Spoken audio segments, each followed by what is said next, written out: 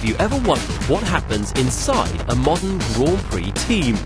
ING is making Formula One easier by giving you a pass behind the scenes to find out. Much of the car these days is made of composites, carbon fibre materials. All the coloured painted panels of the car, the wings, most of the main structure is carbon fibre. Yeah, I mean, when carbon fibre was introduced in Formula One, it just changed everything. It made everything stiffer, lighter, a revolution, really.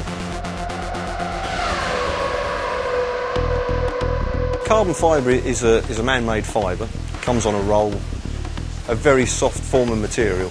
I suppose in dressmaking terms, it's probably like working with leather.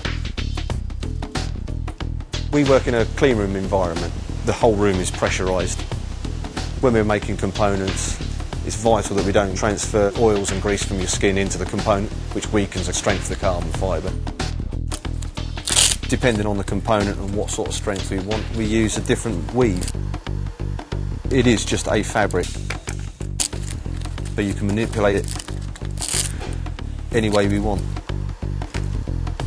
This one is an ultra lightweight, basically the material we use on a bodywork. To give you an idea, 20% of that by weight is the paint and the stickers.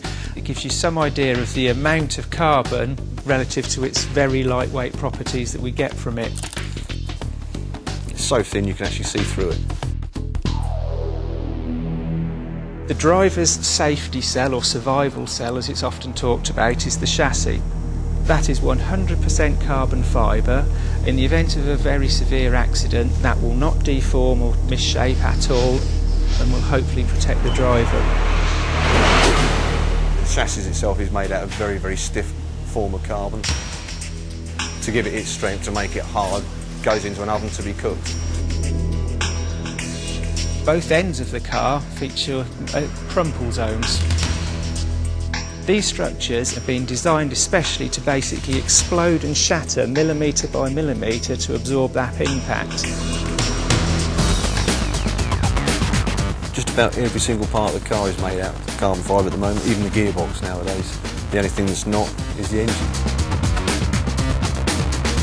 Whether that's possible, I don't know, because of the oil that goes through it, so I've got no idea on that one. That's something for the top men to work out.